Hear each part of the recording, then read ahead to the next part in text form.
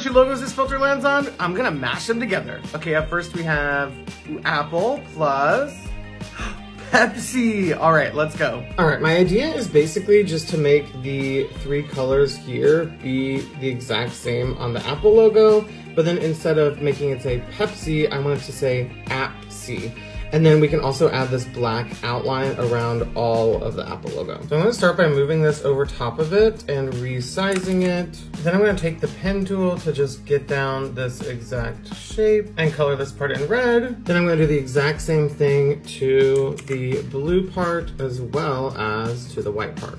Now I'm gonna grab the end of Pepsi and bring it into the Apple, duplicate that P, and it does look like the Pepsi logo is its own font, but I did find this A from Zero Sugar, so I'm gonna put that into the A. Last thing is just to add that final stroke on there, and here is the final result. This turned out about exactly how I thought it would look in my head. I do think there's something about it that I really like.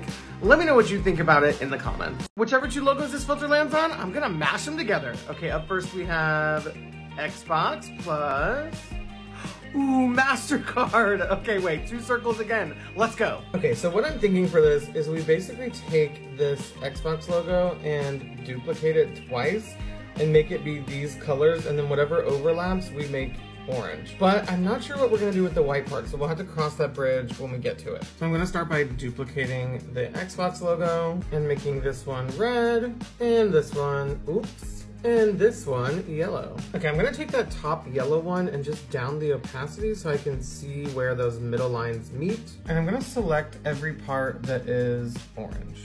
Then I'm gonna color that in, select this one's white part and mask it. Then if I just move the layers up, it should give us our final result. This one's pretty simple, but I do think something about it I really enjoy. Like I don't know why, just like the double of the logo. Let me know what you think about it in the comments. Whatever logos this filter lands on, I'm gonna mash them together. Okay, up first we have Pizza Hut plus Little Caesars.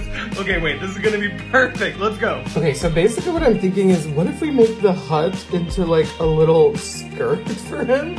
And then I can change the name to be Little Pizza Hut. So the first thing I need to do is just erase the words and then just make it the right size and color it in orange. Now I need to add an outline in black around all of it. Now I want to go into the original and grab all of these little designs and bring them back onto the skirt.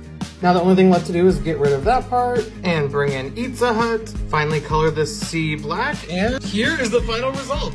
Keep it down to the name Little Pizza Hut. This one is so cute. I just love the little hut being the skirt. Let me know what you think about this one in the comments.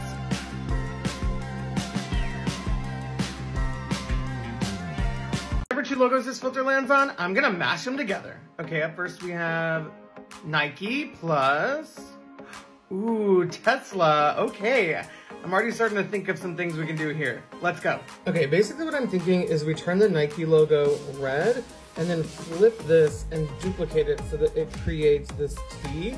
And then I want to add, instead of a line like this to the top, maybe something a little more swoosh-like. So I'm going to start by getting this perfectly straight. Then I'm going to duplicate it and go to transform, reflect.